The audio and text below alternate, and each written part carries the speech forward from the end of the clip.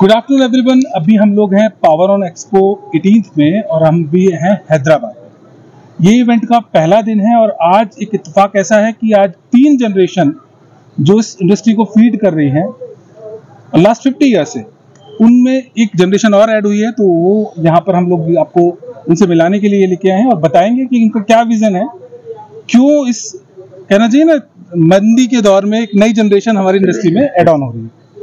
सुनते हैं अंजलि को, अंजलि के व्यूज, क्या वो विजन लेके लेटेस्ट में अपने फादर को ज्वाइन किए हैं। पहले बता दूं, यूनिक इंडस्ट्री से हम लोग बात कर रहे हैं। आप हैं राजेश सर और नटराजन सर के ब्रदर हैं। यूनिक को किसी इंट्रोडक्शन की आवश्यकता नहीं है, नोन नेम है और ऑलरेडी सर का एक इंटरव्यू सेपरेटली भी पोस्ट हुआ है यूट्यूब पे, वहां भी आप उनको मिल सकते हैं। आज ये जो सारा कुछ है वो अंजलि को है। अंजलि प्लीज बताइए, क्या आप प्लान लेके इस इंडस्ट्री में एंटर कर रहे हो? Sir, actually, if I frankly say, planned तो नहीं था, but I think once I started taking an interest in his business and starting to learn more, मुझे ज़्यादा इंटरेस्ट आया खुद से. He didn't have to push me to get into it. Basically क्या होता है, आज जो जनरेशन है आज की, वो ऐसे किसी भी हार्डकोर बिजनेस में जाना नहीं चाहती। Yes, that is parental business है इस वजह से, या कुछ मोटिवेशन कहीं और से मिला कि नहीं मेरे को कुछ ऐसा टेक्नोलॉजिकल फ्यूजन बनाना है? Yes, जो it was definitely a motivation because actually the battery sector is growing a lot. We have a lot of potential in this sector. हम बहुत कुछ कर सकते हैं for a greener nation.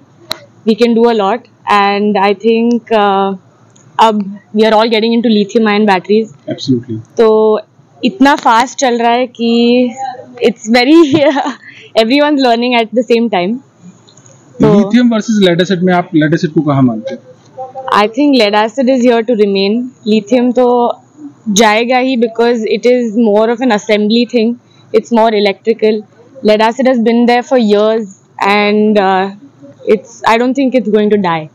अच्छा, अगर इन जनरल मैं पूछूं तो कि हम लोग यहाँ ऑलरेडी 2 जनरेशन पीछे से देख रहे हैं कि थर्ड जनरेशन सोच क्या रही है, तो क्या विजन है, क्या हो सकता है लेड एसिड के साथ में? कुछ ऐसा जो आपके माइंड में हो या आप अपने सर्कल में देखते हो? लेड एसिड एंड लिथियम का फ्यूजन भी हो सकता है.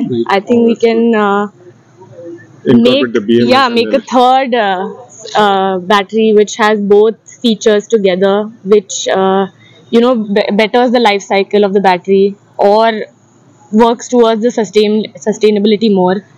तो बहुत सारे factors है. If we research, if we check what we can do, lot of R&D, then I feel like we can make a... आपकी जनरेशन के लोगों के लिए एक लास्ट क्वेश्चन पूछूंगा, कितने टाइम तक ठहरने का विचार है इस इंडस्ट्री में? Life long? मतलब एक तो होता है कि शॉर्ट टर्म है कि हाँ करके निकल जाना है, एक है कि हाँ प्रोफेशन के पॉइंट ऑफ व्यू से आप एंटर किए हो और उस गोल को लेके आगे जाना है. Yes, definitely. तो उसमें मशीन्स का क्या रोल रहेगा आपकी, जो चूंकि यूनिक एक पेरेंटल कंपनी है जहाँ मशीन्स भी हम लोग फैब्रिकेट करते हैं, उनका क्या रोल रहेगा आपकी बैटरी जर्नी के साथ में? उसमें कुछ नया कुछ प्लान कर रहे हैं? Yes, definitely. मशीन्स में तो he's an expert. Obviously. So that's why I think there is a lot of advancements that can be made there also. We can make different kinds of machines and we make customized machines for it required for our customers. ये एक अच्छा factor रहेगा आपके हिसाब से, क्योंकि अगर हम कस्टमाइज सॉल्यूशंस किसी को दे रहे हैं तो वो मेरी शर्ट वो नहीं पहन रहा है. Correct. तो वो कुछ ऐसा मिल रहा है कि वो जो उसके लिए बना है वो उसी को सर्व हो रहा है. तो ये अगर ऐसी सोच आपकी है तो मैं समझता हूँ ये अप्रिशिएटेबल है और ये नया कंसेप्ट रहेगा लेड एसिड के लिए कि आप अपनी रिक्वायरमेंट आपको बताएंगे और आपसे रिलेटेड उनको सोल्यूशन मिल जाएगा. तो ये सब कुछ था जो विजन अंजलि लेके इस इंडस्ट्री में आए हैं. आशा करता हूँ आपके परिवार में भी अगर कुछ बच्चे हैं तो उनको भी अपने पेरेंटल बिजनेस से जोड़िए और इस इंडस्ट्री को किसी नेक्स्ट स्टेज पे लेके जाइए. और यहाँ पर बैटरी स्कूल के बिहाफ पे मैं अंजलि को अप्रिशिएट करूंगा और खासकर आपको सर मैं अप्रिशिएट करूंगा कि आपने इनको इसके लिए मोटिवेट किया. इसके लिए एक मोमेंटम है, वो प्लीज मैं चाहूंगा कि फादर के हैंड से बिटिया को please sir. Thank you so much. Thank you. Very proud of her.